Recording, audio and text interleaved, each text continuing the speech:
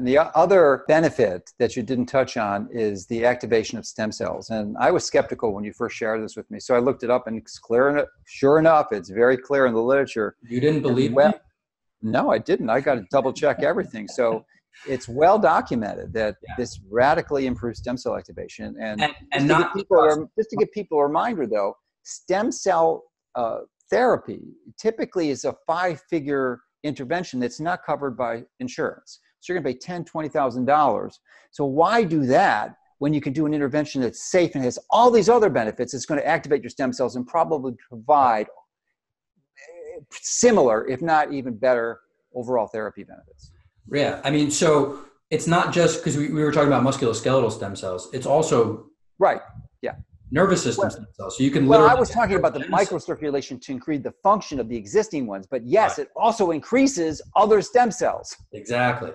And so, I mean, in our office, what we would do, we don't do stem cell injections or IV or anything like this, but, through all the other modalities too, with various fasting techniques, you can change stem cell releases also. So if you go into stem cell therapy where you're going to spend, $5, $10, $15, $20,000, but the environment of your body is virtually unchanged, it's really hard to get those stem cells to behave in any other way than your tissues already behaving.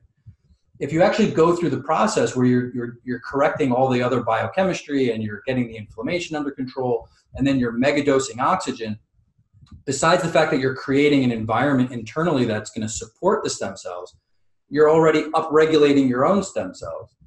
And so even if you choose, let's say, to do some type of stem cell therapy, I believe if you upregulate your own stem cell system and then add a layer of stem cells to that, your body's already in the process of getting ready to utilize them. The effectiveness is going to be, tremendously higher.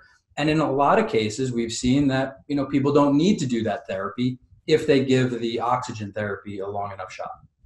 Yeah, and in my view, it's really irresponsible if you decide for whatever reason that you need stem cell therapy. That's fine, that's your choice.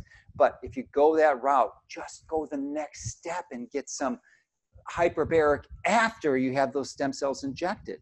So why don't you just provide your recommendations for someone who is getting a stem cell injections or stem cell therapy as to the frequency and the timing of those hyperbaric treatments? Sure. I mean, so in a perfect world, I'd say you'd spend at least a month or two before stem cell therapy, like understanding, not even just for hyperbaric, just understanding your whole, whatever it's like inflammatory cascade or other, chronic illness that you have, so that you're already starting to shift the internal environment in a way that's going to be conducive to the new cells once they're injected.